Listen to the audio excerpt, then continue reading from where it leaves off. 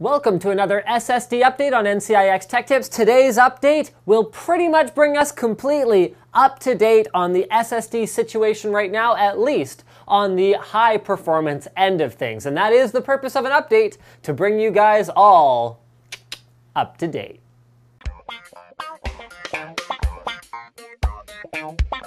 The star of the show this week is the Samsung 840 series, which is the 840 Pro and the 840 Non-Pro. These are two slightly different SSDs. So the 840 Pro uses 2-bit per cell MLC flash, like pretty much everything else you see in front of me, the Intel 520, the OCZ Vector, the Corsair Neutron GTX, and the Plextor M5 Pro. It uses an extremely high-performance 3-core controller designed, built, and then firmware written for it by Samsung, making actually both of these Samsung drives the only SSDs on the market where every single component is designed and manufactured by one company. And the 840 Pro also has, well, between those two things, lots of performance. As you guys are going to see very shortly, it is an extremely high-performance drive. The 840 Non-Pro has a couple of things different. It has that same high-tech controller with the 3-core processor. It has Samsung-built NAND flash, but the unique thing about it is it uses TLC NAND, or 3-bit per cell MLC NAND, which gives it more storage density. However, this does make it suffer compared to its older brother, the 840 Pro, in terms of write performance.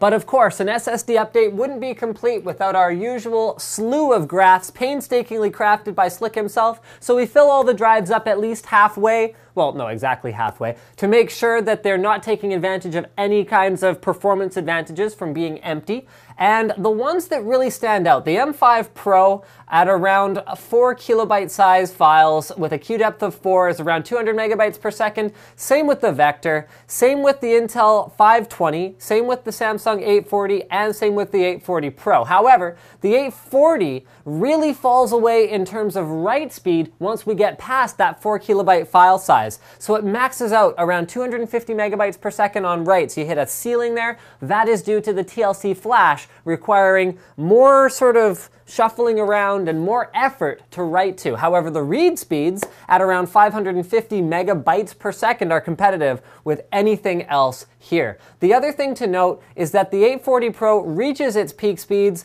quickly compared to the other drives once you move up in file sizes. Bigger files are easy to write quickly and efficiently compared to smaller file sizes. So only really the Plextor M5 Pro, sort of, but it falls behind on write performance, and the Vector is right there in terms of reads, but again falls behind on writes, is competitive with the 840 Pro. So what we really have to find out is how this sort of half of what the 840 Pro can do write speed on the 840 affects its performance in the real world. So we ran PCMark 7, the secondary storage suite, and found out that we had a definite winner for, well, just performance in general. Now normally, from one storage solution to another, an SSD, you might see a couple 100-point swing if there's a very large performance difference. For example, an M4, which is widely regarded as sort of a mainstream SSD these days, is only 200 points behind a Neutron GTX, which is regarded as a fairly high-performance SSD.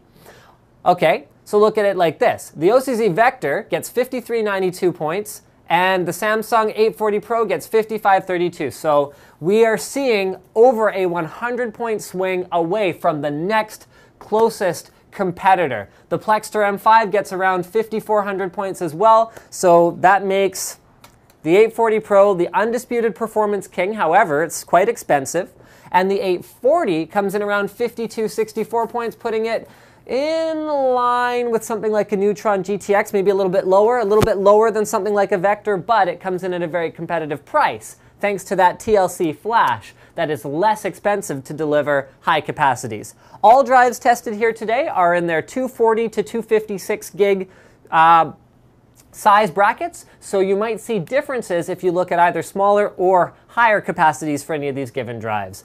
Thank you for checking out this SSD update on NCIX Tech Tips, and as always, don't forget to subscribe for more videos like this from your favorite retailer, ncix.com.